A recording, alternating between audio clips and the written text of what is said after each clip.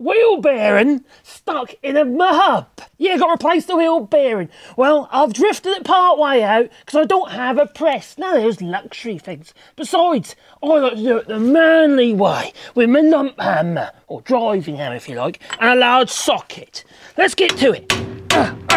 Okay, it's in the vise, supporting the casting, yeah, and there's a clear way underneath the actual bearing to slide out.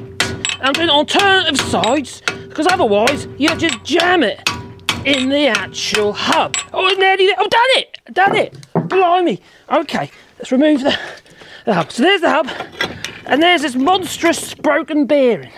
And it is. Look at that. What a beast. Okay. Well, so we've got to wait now for my new one to arrive. Toodaloo.